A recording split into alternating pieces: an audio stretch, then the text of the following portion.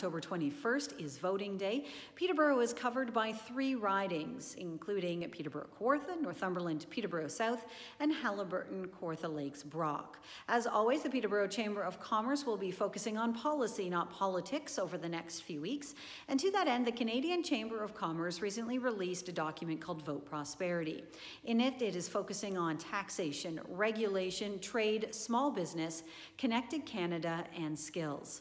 Then on September 30th, 7 local business organizations, including the Peterborough Chamber of Commerce, have banded together to host an all-candidates debate. You can learn more through the links above.